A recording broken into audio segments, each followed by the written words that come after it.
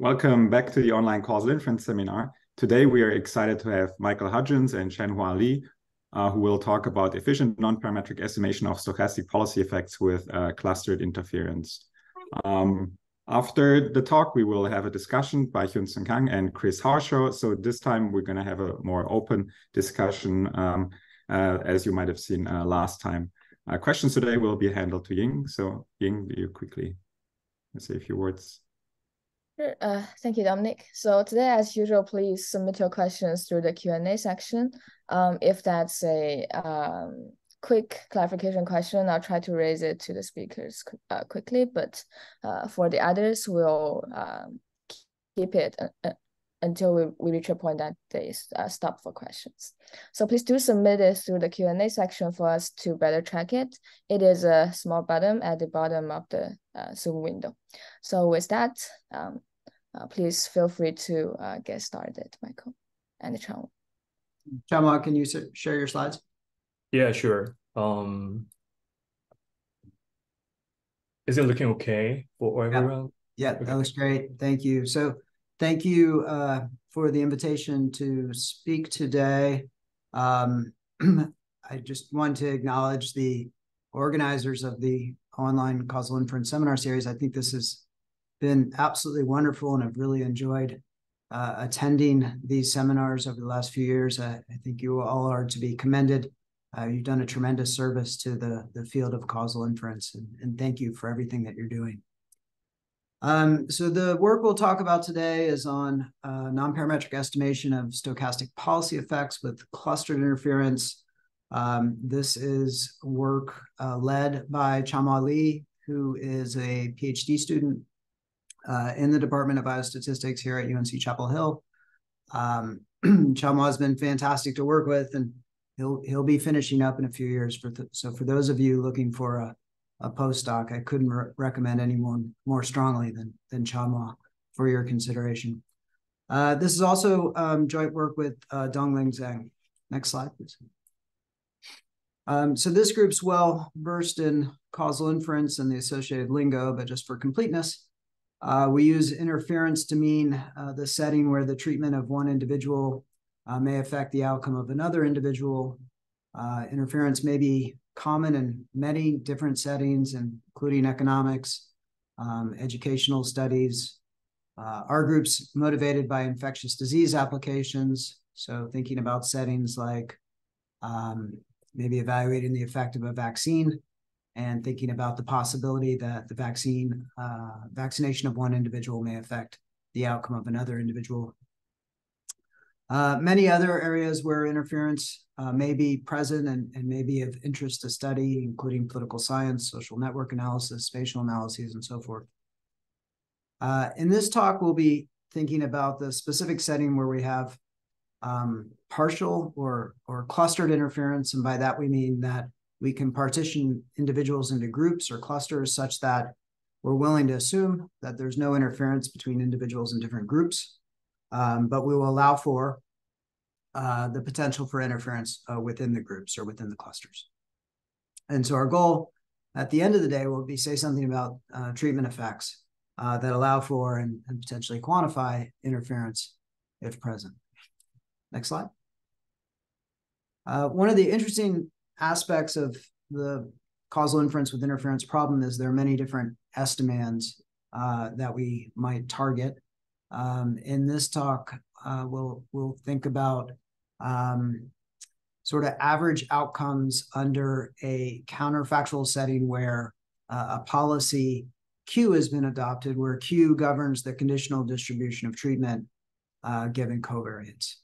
And then we'll define average potential outcomes under that policy. So mu Q would just be the average potential outcome under the policy. Mu AQ would be the average potential outcome when an individual receives treatment A under policy Q, and then define causal effects as contrasts in those average potential outcomes. So for example, an indirect or spillover effect might be defined as mu naught Q minus mu naught Q prime. In other words, what's the average outcome when someone's not treated, and you change the proportion of people around them treated according to policies Q and Q prime. Next slide, please. So we know in causal inference, if you do a randomized experiment, usually inference about treatment effects is straightforward. So in this setting, what might be an ideal randomized experiment when you have clustered interference? One idea would be to do a two-stage randomized experiment where in the first stage you randomize groups to different policies, say Q0 and Q1. And then in the second stage, randomize individuals to treatment or control, where the probability they get treatment or control depends on the policy assigned to their group in the first stage of randomization. Next slide, please. So, for example, this is a real example of a two-stage randomized experiment looking at the effect of a cash transfer program. In this study, the groups or clusters were enumeration areas in the Zomba district, Malawi, and the individuals were never married females, ages 13 to 22. And in this study, they used this two-stage randomized experiment where in the first stage, they randomized the groups or enumeration areas to one of 4 possible Q policies. And then in the second stage, they randomized the participants to receive treatment or not, with the probability of receiving treatment depending on the policy assigned to the group at the first stage. Next slide, please. And there have been many papers written on inference for two-stage randomized experiments by some by our group and by others as well. Basically, it's fairly straightforward because there is the assumption that there's no interference and also independence between clusters. And then because of the two-stage randomization, one need not worry about confounding either at the cluster level or the individual level. Next slide, please. But today we'll be talking about the observational data setting. So we don't have the luxury of randomization, and we need to worry about the possibility of confounding. There have been several papers written on this topic over the last decade or so. Generally, these papers assume random sampling from some superpopulation of groups or clusters, and then there's some version of a no unmeasured confounders assumption. For example, Chanhwa and Vanderbilt in 2012 proposed kind of an extension of the classic IPW estimator where the weights are based on the inverse of a group level type propensity score. More recently, Liu et al. Proposed parametric doubly robust estimators, and Park and Kang showed that one of those estimators in that paper is locally efficient. And then more recently, Chokladar, who was a student in our group, proposed an extension of these ideas that allow for right-censored outcomes using inverse probability censoring weights. Next slide, please. So the methods I just described on the previous page, these methods for observational data, generally target the same estimands as in the two-stage randomized experiment. In other words, they contemplate a scenario where individuals independently select treatment with the same probability. And in some papers, this is called a type B policy. I think the B standing for Bernoulli. So thinking of individuals independently selecting treatment with the same probability is essentially a Bernoulli distribution. But in the observational setting, it may be that other counterfactual policies other than the type B policy may be more relevant and interesting. In particular, if we're studying a setting where there's interference within clusters, we might expect there to be some dependence between individuals with respect to their propensity to select treatment. Next slide, please. So Georgia had a paper in 2019 and Berkeley et al. In 2020. And these papers were similar, and they essentially thought about estimands that instead shift or modify the treatment distribution. So if you sort of think of propensity score distribution, think of kind of shifting that in one direction or the other. And there's some nice aspects, appealing aspects of these estimands. They permit treatment selection dependence within clusters, both in the factual and counterfactual setting. They also preserve the ranking of individuals within a cluster by the probability of treatment. In other words, if I'm more likely to select treatment than Georgia in the real world, then in the counterfactual world, I'm still more likely to select treatment than Georgia. And then third, these are based, maybe one kind of downside of these estimands is that they're based on some assumed parametric model of the A given X distribution. So in this paper that Chanhwa will be presenting to us today, he's going to consider a general class of estimands that do not require parametric modeling of A given X. And he'll present non-parametric sample split estimators, which allow flexible data adaptive estimation of nuisance functions and result in estimators that achieve the usual parametric rate of convergence. So I see the question in the chat about Q versus A. So Q is the counterfactual policy, and it's just describing the distribution of A given X in some counterfactual scenario. So one Q is the type B policy, where each person receives treatment or not with the same probability. Chanhwa will describe other possible Qs. Little a is just a possible realization of treatment for an individual. And for the purposes of the presentation today, we'll only be thinking of a binary A. So little a will either be 0 or 1. So with that, I will pass it over to Chanhwa. Oh yeah, thank you for the wonderful introduction to the interference, Michael. So as Michael explained about what is the cluster interference and what kind of work has been done, I will present about our recent research in more details and more technical, like with math. So I will start with some definitions. So we assume that our observed data consists of M clusters, where there are Ni individuals in each cluster I. And for unit J in cluster I, we observe Yij outcome, Aij binary treatment, and Xij covariance. And then this bold Yi is vector of Yij's, and same for Aixi. So this bold Oi is the observed data for cluster I. We also define script ANI to be set of all lengths Ni binary vectors, which will be domain of vector bold AI. We can also define potential outcomes, which is Yij AI, potential outcome for unit J in cluster I, when individuals in the cluster I receives treatment assignment according to AI. So for example, assume there are 3 individuals in a cluster I, and then if AI was 1, 1, 1, which means that in this setting, what is the JC individual potential outcome if all the individuals in the cluster were treated? For notational convenience, we sometimes decompose this AI vector to the Aij, AI minus J, where AI minus J is the vector of AI case other than Aij. So under this notation, if there were no interference, this Yij potential outcome will not depend on AI minus J. So Aij, AI minus J will have the same effect on the potential outcome with Aij, AI minus J prime. And then I will formally define what is the Q. So we think about some counterfactual scenario that a cluster of size Ni with cluster level covariance Xi receives treatment AI with some probability with notation Q given AI given Xi Ni. So we can think that this Q is actually a probability distribution on ANI.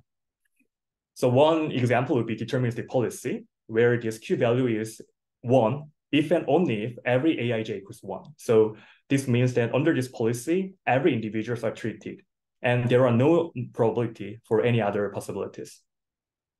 And then type A policy could be expressed in this form, where Q function is product of alpha to the Aij times 1 minus alpha to the 1 minus Aij, which really looks like Bernoulli distribution. However, this type of policy might not be very interesting, as Michael explained, because this alpha is same for all individuals. And sometimes we want to assign treatment to individuals based on their covariance. So Papadopoulos, Geruk, and then Berkeley et al., they proposed this GLM shift policy, by assuming GLMM on this AI given xi ni model in the observed data, then they shift this beta coefficient to the gamma to get a counterfactual policy. However, there is also a limitation for this policy because it highly depends on this GLM modeling. If the model for AI given xi ni was misspecified, then the estimation and inference might be really biased. Therefore, in our work, we propose some example policies which does not depend on parametric policies.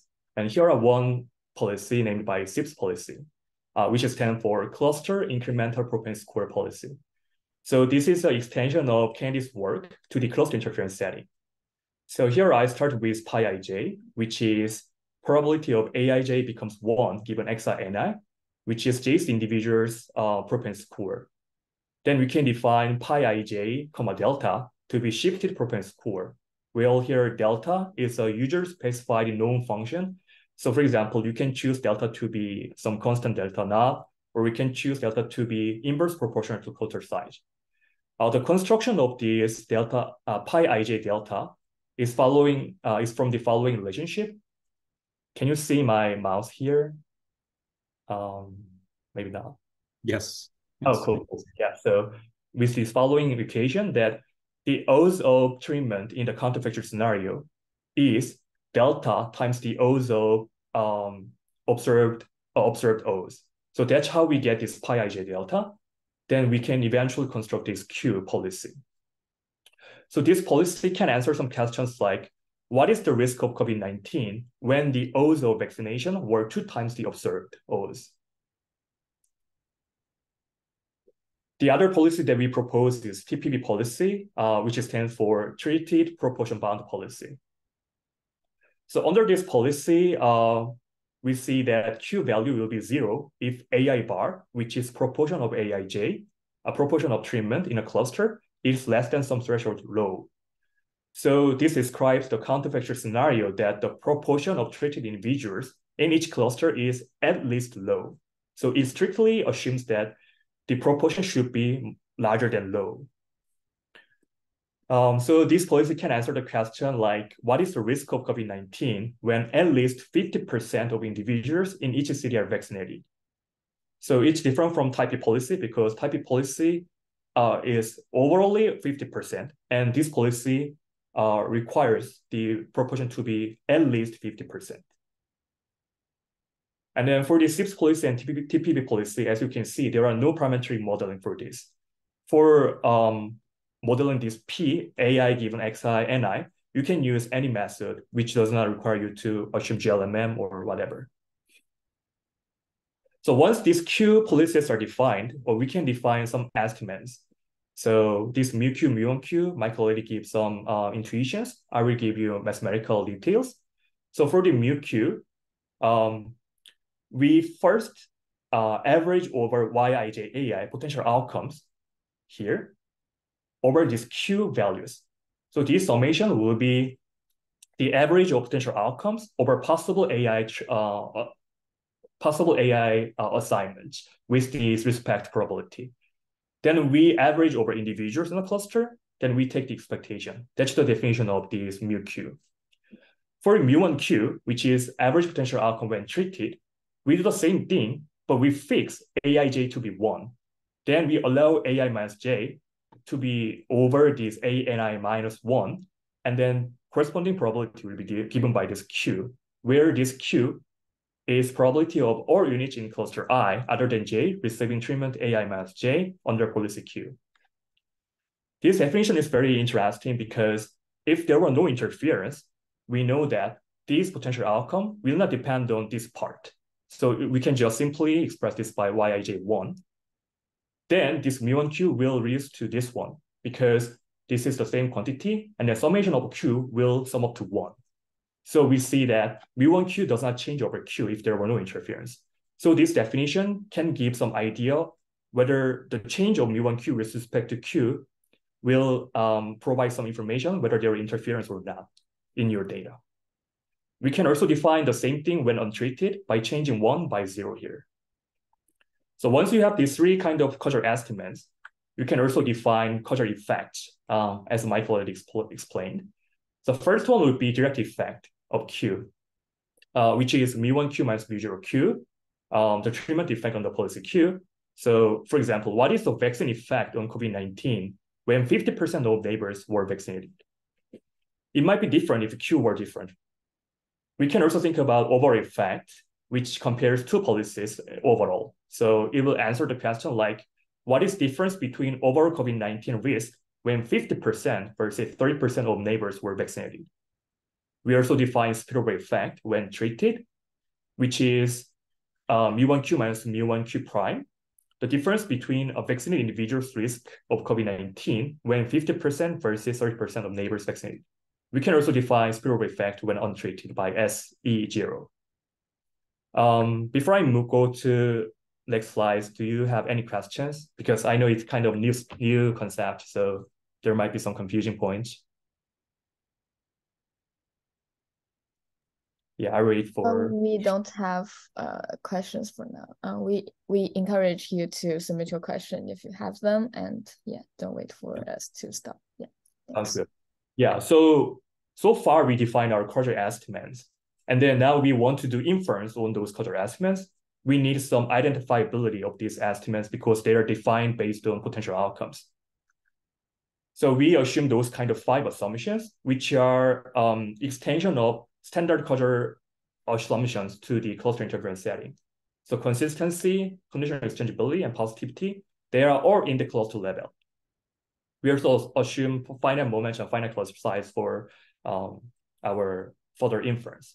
So under those assumptions, we have identifiability of causal estimates, which is given by this lemma. So here a good thing is that every causal estimate that I just explained previously, they can have this kind of form where this W stands for weight function for each causal estimate. So for example, overall effect will have specific W function. Spillover effect will have a corresponding W function. So if you change this W function, that will give you corresponding causal estimates. So using this unified form of our causal estimates, we can do inference because this W function is is based on observed data or just known function. And this also can be deduced by observed data distribution. So once we have this identifiability, our proposed method is using nonparametric efficient influence function and construct estimator based on these EIFs. So I will go with first theorem. So the reason that we care about the EIF of W is because W can be depend on the observed data distribution. So thinking about like GLMM policy, we motivate our policy based on GLMM, which is observed data distribution. In the case, this W function will depend on data distribution. But in the case of type B policy, the policy itself does not based on observed data distribution. So here W will not be a function of data distribution. So it'll be more clear when I go to example policies, but so we need to care about EIF of this W function also. Once we have that, then we have the EIF of our causal estimates is given by this bar phi star. We apply this theorem to the mu Q, expected average potential outcome, then we will get this kind of EIF. And if you're familiar with this nonparametric EIF stuff in classical causal inference, you might immediately understand this looks really similar to the W-robust estimator or AIPW estimator for the ATE. The first part here, summation over AI, is over outcome regression, which is weighted sum of outcome regression. So we denote this by conditional expectation of yi given ai and xi, and then there are some weights to sum up these conditional expectation over ai values. And then this part is basically a residual of yi minus the expected value of yi given ai, xi, and I. And this part, q divided by p, works as weight. So in the AT sense, q is deterministic. So it will always give you 1 or like something like indicator of ai equals 1. So it has really similarity to the AIPW estimator in the no interference setting. So once we have this kind of EIFs, we want to construct these estimators based on these EIFs, but there are some problems that we need to estimate some functions appears in the EIF, and then we call them as nuisance functions. There are unknown functions. In our framework, we need to estimate these 4 nuisance functions, which is G, H, W, and phi. So G is conditional expectation of yi given ai, xi, ni. And the H is probability of ai given xi, ni. So good news is that W and phi usually depends on this H function. So if once you are done with estimating G or H, then W and phi will be automatically given from the H estimate. But it highly depends on your policy of interest. But in our cases, it will depend on H. So we only need to estimate G and H. If you are willing to use parametric modeling, you can just use generalized linear mixed model for estimating G and H. However, using parametric estimations there is a chance of model misspecification. So to avoid those kind of risk, we recommend to use data-adaptive method with something like mixed defect machine learning models or smooth kernel regression for dependent data, etc. There are more easy way to estimate the nuisance functions. Once we are okay with assume that if yij's are independent and aij is independent given those covariate vectors, but not necessarily marginally independent, which means that geometric selection might be independent in a cluster. Then we can estimate individual outcome regression and individual propensity score instead of G and H, the vector level. We further assume some specification like this G function is expectation of yij given ai, xi, ni. And then we assume this expectation only depends on the J's individual itself's treatment, and then proportion of other individuals' treatment, and then itself's covariance. Then we can define this function as G star of aij, ai minus j bar, xij. The virtue of doing this specification is because our original function, G function, has domains which will vary by ni. If ni were 3, then this ai vector will be 3-dimensional vector. If ni was 5, this will be 5-dimensional vector. So it will be really hard to apply a standard regression method. Once you have this kind of specification, then G star has fixed domain. aij is always binary. This is always proportion, so between 0 to 1. And this will be just our some domain of xij's. We do the same thing for the propensity score by specifying this propensity score is actually only a function of xij's. Again, we can use GLM for parametric estimation, but to avoid model misspecification, we can use data-adaptive method. For here now, we can use any method actually, because it's just regression problems. You can use support vector machine, random forest, and in our paper, we propose to use superlearner, which is ensemble of data-adaptive method. Before I move on, I see a question, so maybe I can stop. Yeah, Thomas has a question on the your assumptions. Can you go back to your 5 assumptions?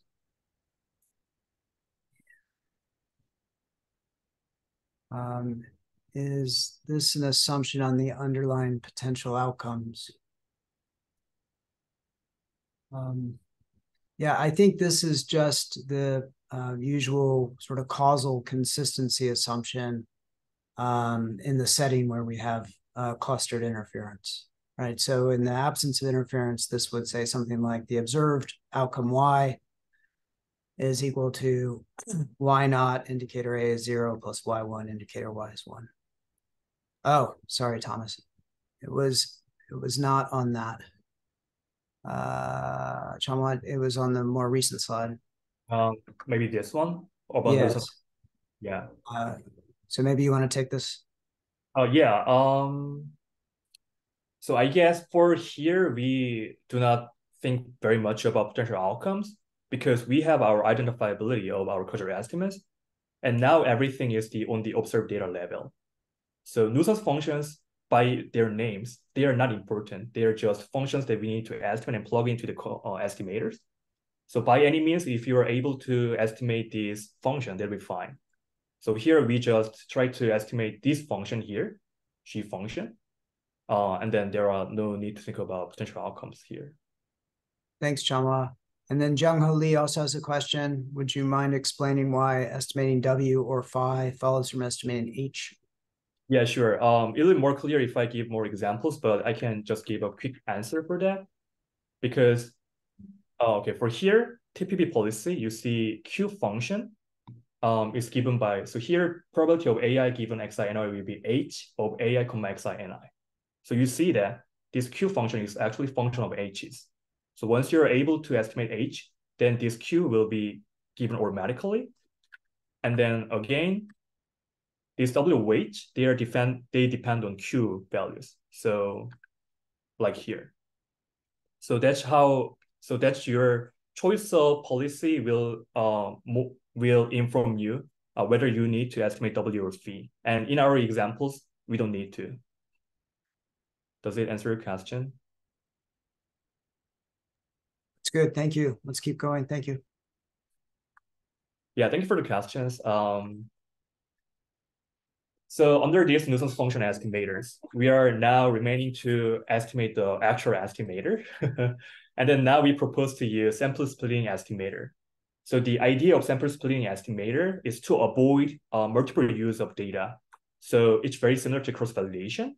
We split our entire data, O1 through OM, to two parts randomly. So I denote by O1, 1 to 1 through M1, and O1, 2 to OM to 2.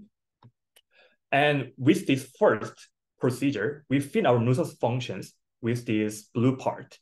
And then we plug in these nuisance functions to our EIFs. And then we evaluate this EIF with this orange part. So this OI is from orange, and then this eta is from blue part. So basically, these two are independent. We also do the same thing with the roles opposite. Then we take this average of these two to get our proposed estimator. And the standard deviation of these two will give you a standard deviation estimator, standard error estimator over your proposed estimator. So here's mathematics. Again, this we think about K groups. So we split the data into K groups. And then for each little K group, there are MK clusters. And this SI is group membership. We only take the average where this group membership is equal to K. So we take the average of these EIFs within the group K. Then we take the average over these average EIFs to get our proposed estimator. And the SD is the same, taking SD. There are some concerns about computations here. First thing is that if you recall this part phi, there were outcome regression part, which has summation over AIs. And this can be really computationally intensive if NI is greater than like 20, something like that. So we propose to approximate this by random sampling. So we sample AIQ, random sample from ANI, and then take the mean of them and multiply by 2 to the NI. Also, because we are using sample splitting estimator, this might introduce finite sample variability. So we repeat the sample splitting S times, then take the median of S estimators to get a split robust estimator, which is suggested by Chanhwa in their paper. So before I go to theoretical result, I want to give you some intuition of why it works here. So this psi hat W is our proposed estimator. And then this psi W is the true estimate. Once you take the subtraction of these two, you will get this kind of decomposition. And then if you see the first term, this bar phi is such a function, and eta is a true function. So this is just a function which is unknown, but a function. So we know that this quantity will converge to normal distribution using central limit theorem. Here, PMK, you can think like just a sample average within group K. And then this P is just an expectation operator. And then this part, PMK minus P times phi hat minus phi, usually you need to use Dong-Square class. You need to use empirical process result to deal with this term. But by virtue of sample splitting, we know that these OIs and this eta hat, they are independent. So we can use very simple statistical tool to get this nice bounding result. So the goal is to bound these norm between these two quantities. And finally, this term, which will give you second order remainder, which makes our estimator more robust, given that this RWRG, I will give you the details, but they are convergence rate. They are all in the second terms. So they are multiple of RGRH, which allows us to have, if some estimator, nuisance estimator is not fast, then other one could compensate that. So here are some conditions. I will go really quickly. So this B1 through B4 is about boundedness of the nuisance function estimators. And B5 through B8 are just convergence rate of these nuisance functions. And here, this norm is vector norm, Euclidean vector norm, and then this norm is L to P norm. So under these mild conditions, such that nuisance function estimators have convergence rate of m to the 1/4, then our proposed estimator has asymptotic normality, convergence to standard normal distribution. Furthermore, this standard error estimator converges to the non-parametric efficiency bound of psi W. Therefore, our proposed method is consistent and asymptotically normal and non-parametric efficient estimator. Here are some examples. So for type P policy, first of all, because the policy itself does not depend on data distribution, we got this phi equals 0. Then our consistency is given when either outcome regression or the probability function is consistent. It does not need both of them to be consistent. And for the asymptotic normality, their product need to be m to the negative 1/2. However, it's not true for SIPS policy because SIPS policy itself highly depends on the propensity for pi. So it requires consistent estimation of pi function. However, once pi is consistently estimated, we don't need g function to be consistently estimated. But for the asymptotic normality, we also require strong condition for pi, but for g, it can be slower than m to the negative 1/4 as long as pi is faster than that. And for TPB, the same thing here. We have some more advanced theorems, like if you think about collection of policies, if, for example, collection of type P policies indexed by some alpha values, then you will get weakly convergence to the Gaussian process. It's even more result than asymptotic normality. Also, you have the same result for the SIPS policy, but you don't have it for TPP policy because TPP policy basically has some discontinuity in this policy construction. So here are some simulation settings. There are 500 clusters, and then cluster size varies from 5 to 20. And there were 3 covariates, which one is cluster level and 2 are individual level. And then we assumed non-linear pi ij and gij functions for treatment and then outcomes. And then we are interested in SIPS policy estimates with constant delta. And then we implemented a sample splitting estimator with 2 splits, 100 times of sampling to approximate outcome regression, and then only 1 repetition. And then we compare non-parametric and parametric method for nuisance function estimators. For non-parametric, we assume we use super runner of this method, and for parametric, we only use logistic regression. And here's the result. For the left panel, this is non-parametric result, and for the right panel, this is parametric result. We see that bias and RMSE is well controlled for non-parametric, but it's not for parametric.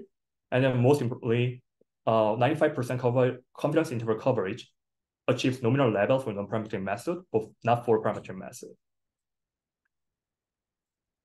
Finally, we applied our method to the Senegal demographic and health survey data. And then the main question of this analysis was whether water, sanitation, and hygiene facilities decrease diarrhea incidence among children under cluster interference. There has been some research, there might be some interference effect. So we want to actually evaluate whether this is really interference or not. Our interest was when we apply SIPS policy and when we apply TVP policy, what would be potential outcomes and what would be causal effect. So in this setting, there were almost 1,000 clusters, which are census blocks. And then each census block, there were households where there are up to the 12 households in a census block. And for the outcome for each household, it was whether all children in the household were diarrhea-free. So YIJ becomes 1 is a better outcome. And then AIJ is the wash facility status. And XIJs include demographic and socioeconomic status for each household. We used our proposed sample splitting estimator with superlearner nuisance function estimators, including penalized logistic regression, spline regression, GAM, GBM, random forest, and neural network. And here's the result. So a key result is that mu and mu1, they are increasing over delta values, which means that if the O's were doubled, if the O's were increased to the observed, then the diarrhea free rate will increase. And then it is also true, even if children is from washed household, their diarrhea free rate will increase. But this mu0 result implies that if children is from non-washed household, there might not be very interesting effect from others. If we apply this to the TPP policy, we have the same result. Mu is increasing over low, because low is the proportion of threshold of the proportion of treatment in a cluster, and then mu1 also is increasing, while mu0 does not show any change very much. So here's a summary of today's talk. So in our work, we developed a nonparametric method, which can be used to draw inference about treatment effect in the presence of cluster interference. They can be applied to any treatment allocation policy, which allows for unit propensity to vary by their covariance and are not based on parametric models. Our proposed nonparametric efficient sample splitting estimators exploit a variety of data adaptive methods and therefore are robust to model misspecification compared to the parametric estimators. And then the application to the Senegal data suggested that having a private water source or flushable toilet wash facility decreases the risk of diarrhea among children, and that children from washy households may receive an additional protective spillover effect from neighboring washy households.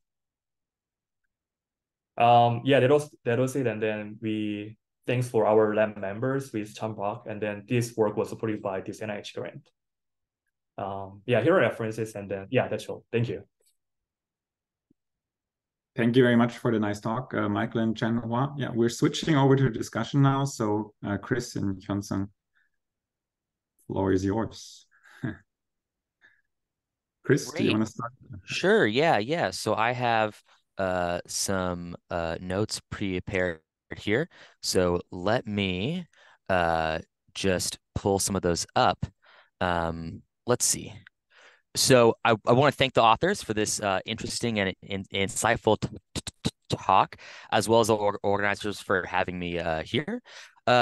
So causal inference under interference is a very exciting area, and I really enjoyed both the conceptual contributions of exploring different estimands, as well as the technical contributions of using sophisticated tools from nonparametric efficiency theory. So I have a few types of questions prepared, and so it probably makes most sense for me to bring up one, and then we talk about it. So the first is a discussion on what the estimands are. So I found the stochastic policy estimands to be very interesting and insightful. It's especially that there's some kind of heterogeneity that's allowed in the treatment assignments of the policy. So one question I have is about when it makes sense to consider things like the CIPS policy here, and what they may not be capturing, and how I might better think about that. So the distributions in this paper, the policy distributions, are assumed to assign binary treatments independently to units in a cluster, conditioned on the covariates and the cluster size. So let me describe an example of an experiment that I may want to run that I think doesn't quite fit this, and I kind of want to know how to better think about this. So if the clusters are villages, and the units are people in the village, and the covariates, say, are an underlying social network of the units in the village, and the researcher may seek to investigate the spillover effect of giving a few influential people access to clean drinking water, what's that effect on the rest of the people in the village? But the researcher wants to do a policy where we're going to sample influential people in a dependent way here. So we're going to want to ensure that the chosen people are well spread out throughout the network, not just those that have high degree. So I think that in this kind of setup here, that's different from the stochastic policy considered in the paper. And so my question now to the authors is, what are some guiding principles that a researcher might take to determine if their research question is well addressed by this type of stochastic policy? And is it possible to consider, other types of ones that are a little bit more global, like I had mentioned here? I would love to hear the thoughts that you guys have. Yeah, I might go first. Yeah, thank you for a very insightful question. That's really interesting. One thing that I can say is that the stochastic policies that we are thinking about are more like descriptive. So we are interested in what if this policy were implemented? What would be the potential outcomes? So, for example, so for SIP's policy, what if everyone's O's were like 2 times the observed O's? What would be potential outcomes? So there will be more descriptive rather than finding which one is influential people in your cluster. But I guess that's a very interesting idea, because if you're really a policymakers, you want to implement some policies which really affect the outcomes. So it might be more like prediction thing to figure out which individuals in a cluster is like important, like variable selections. So I guess there might be another like potential interesting research topic, but for now in our framework with stochastic policies, we assume that our policy are given before we know which one is influential people. So I guess that's the most different thing from our stochastic policies, and then the thing that you were mentioned. But it's a really interesting idea, yeah. Michael, do you have any thoughts to add? Not really, Chris. It's a great question, and Chanhwa, I think that was a great answer. We sit in a school of public health, and so we're trying to stay very grounded in reality. And I think we've been motivated by just kind of trying to predict from data that we have what might happen if somehow there was an increase in the exposure or an increase in the treatment. But not with sort of specific experiments in mind, like the type you're describing, Chris. So we were thinking of these different policies as sort of potentially realistic, but again, not like working with a particular investigator who wanted to implement a particular policy.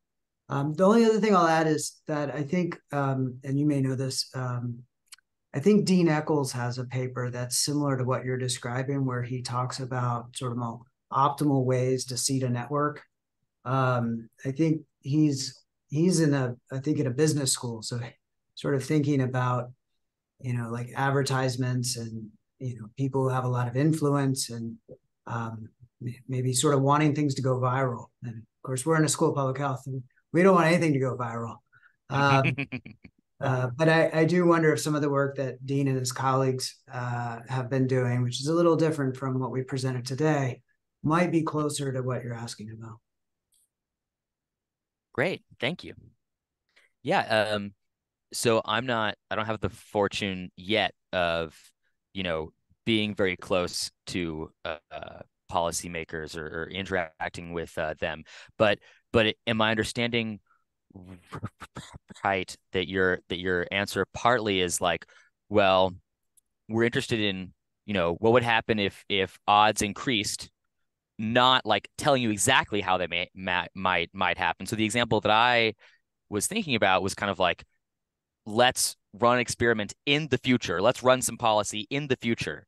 And maybe for those types of questions, there's that, but more of like the, what would happen if if the probability were to increase? I'm not going to think about precisely the policy at which I will do to make that happen, but it's just kind of a thought.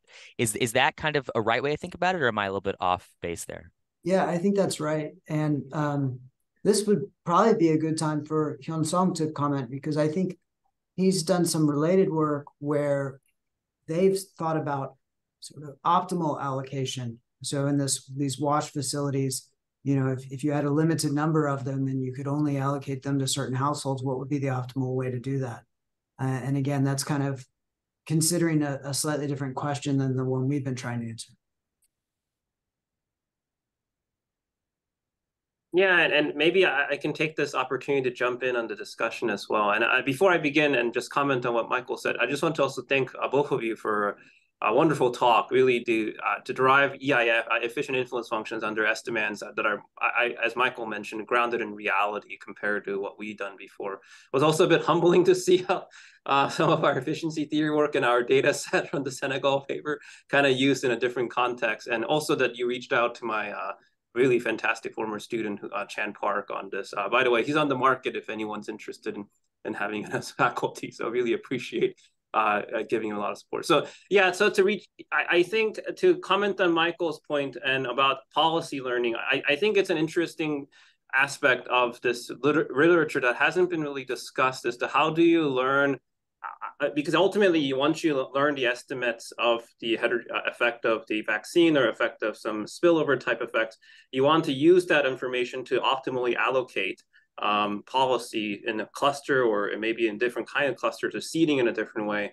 And I think this is one great one opportunity because to get there closer, because a lot of the estimands that you guys are studying are more close to reality, and the natural question is there an optimal rho parameter for the tips?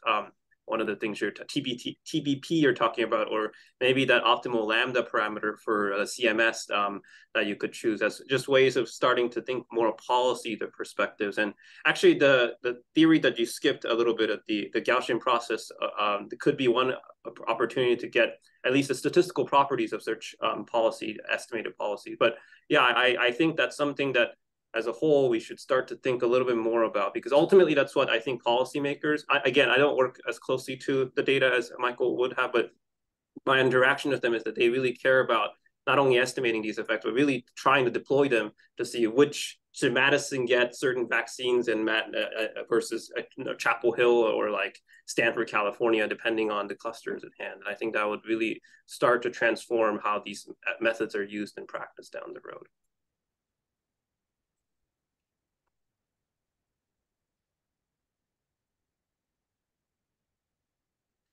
So I have a few more questions here, but I would love to hear. Oh yeah, sorry. I would love to hear either more questions from you here, or what the speakers thought, or yeah.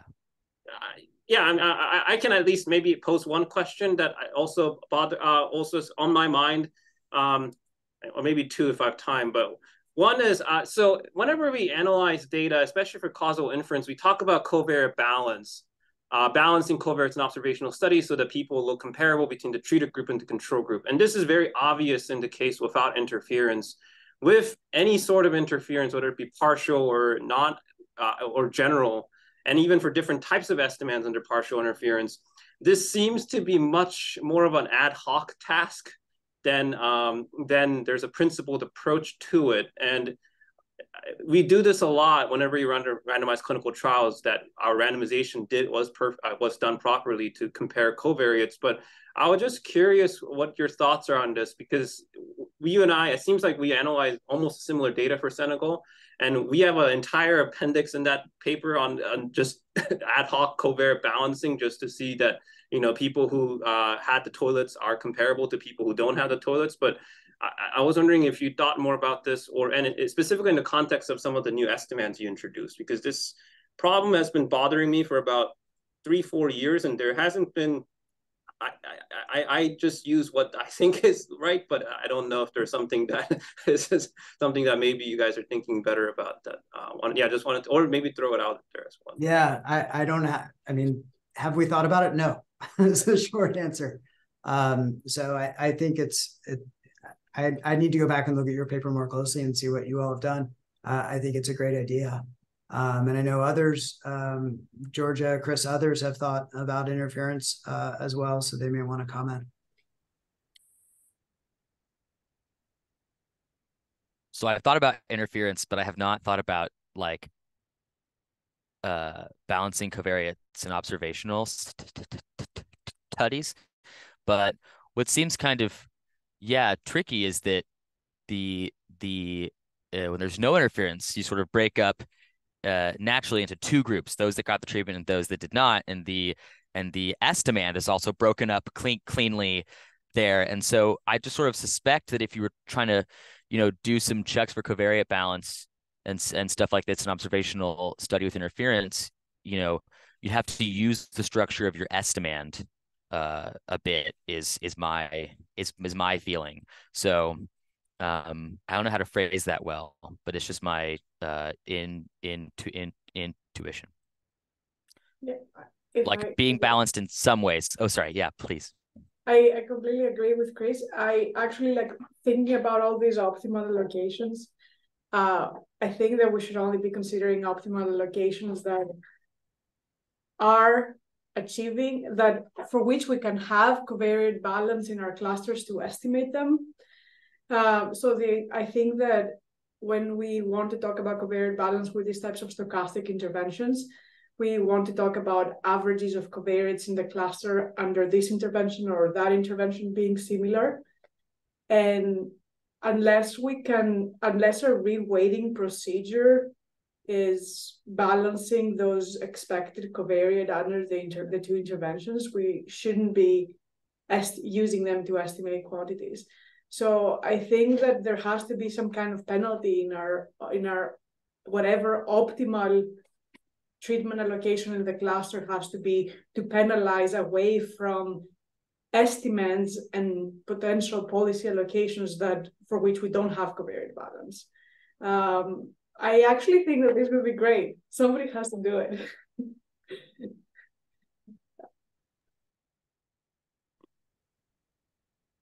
So I do have one more question here. Well, I have a few, but I see that, you know, the time is getting close. So one that I've been most interested in to hear about how you guys think about this is that I see this like tension in interference research, which is that there's like this semi-parametric and non-parametric kind of theory. And what it's really good at doing is it's really great at getting estimators that we know are optimal in some kind of way. And it's got a lot of theory. And you guys have used that in your paper, a great deal. And I think that's great.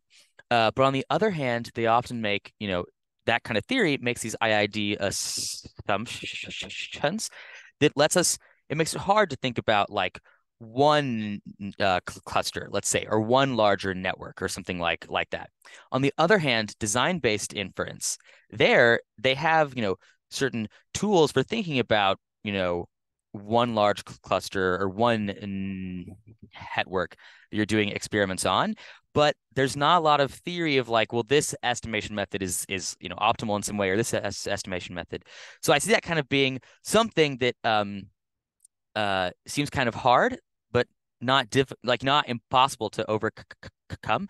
And I'm wondering, you know, since your paper blended these two in a very nice way, I'm wondering how you guys think about this. Do you see the same tension there, or yeah, how do you think about that? Yeah, that was really good point.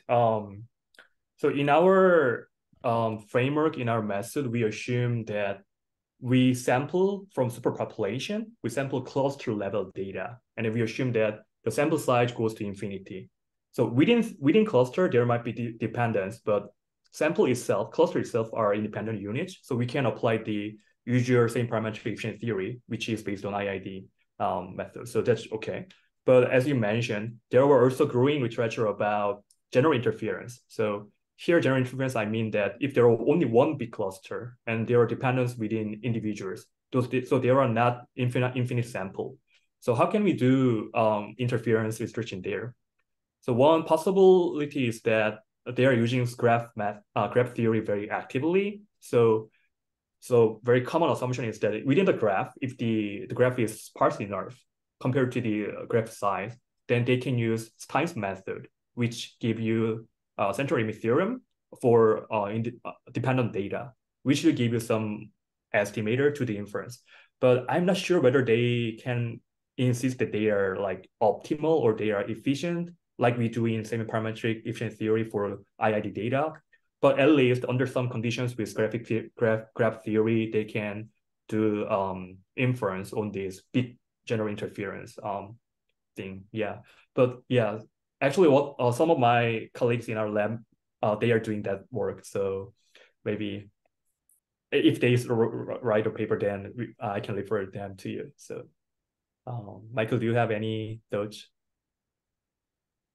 No, yeah, nothing really to add. We've worked on randomized experiments on networks and observational data with clusters, but the hardest problem in my mind is observational data on network. And as Chanhwa said, we've been thinking about it a little bit and trying to use some approaches similar to what a few other folks have done. There have been some papers for observational data on network, but we haven't really worked on that problem too closely because it just seems to be the hardest. Yeah. Mm-hmm. Yeah, it seems hard to it's not hard to like develop estimators, but it's hard to make statements like this is the best estimator here. And so that has been bothering me quite a bit. But yeah, that would be, you know, the best of both worlds. But thank you. Yeah, thank you for this. Thanks. We're slowly running out of time, but like, Hyunseung, do you have like a short one, or? I probably is going to turn into a long one, so I'll stop here. But I mean, again, wonderful talk. But I really enjoyed listening, and then it's thank you for it was a wonderful way to spend an hour for sure. Thank you. All right, then let me quickly close it up. Yeah, thank you so much, Michael and Chanhwa, for the talk, and Chris and Hyunseung for the very nice discussion. Also, thank you for the participants for joining. Next week, we're going to have Caleb Miles from Columbia University, who will talk about 2 fundamental problems in causal mediation analysis. Thank you all for coming. I hope you have a great week and see you next time. Thank you. Bye, all.